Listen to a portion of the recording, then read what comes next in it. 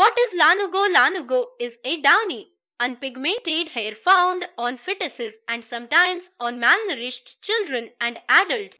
While it is usually shed within the womb, Lanugo is sometimes still present on newborn babies, particularly if they are born prematurely. Typically, Lanugo on newborns is shed within days or weeks and replaced with vellus hair, which is pale, finer, and less fuzzy in appearance. Vellus hair remains on the body throughout life and is later joined by darker, coarser terminal hair, especially after puberty. The body develops all the hair follicles it will ever have in the womb. A hair follicle is a tube-like structure in the skin that produces a strand of hair.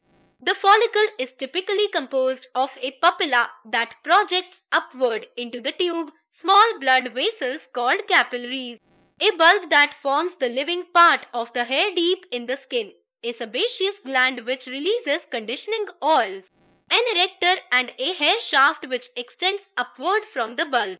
The hair shaft is composed of scaly dead cells that are stacked closely and extend out of the follicle to form the visible strands of hair. Lanugo is the first form of hair created by the hair follicle, usually around the 14th week of pregnancy. Usually, the fetus sheds this hair while still in the womb, around the 7th or 8th month of pregnancy. The lanugo then becomes part of the amniotic fluid and may be ingested by the baby. This is perfectly healthy and the baby will later excrete the hair in its meconium or first stools. The presence of lanugo after birth usually indicates a premature birth and resembles a colorless fur all over the body. With the exceptions of the labia minora and majora, the lips, the nails, the sides of fingers and toes, the palms of the hands, the bottom of feet, and the penis, the hair is often particularly prevalent across the shoulders, back, and cheeks. Lanugo is always shed, often within days or weeks, and does not require any treatment. The condition is not contagious and not threatening to the baby, though a premature birth can lead to other complications.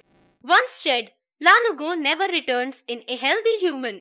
Patients with severe malnutrition, however, may begin to notice a growth of furry, light-colored hair on their faces and bodies.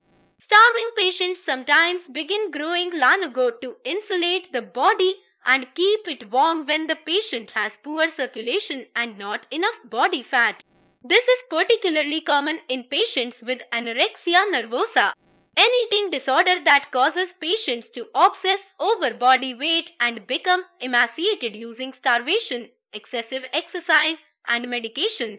In this case, the anorexia rather than the lanugo is treated through therapy and a dietary regimen to ensure weight gain.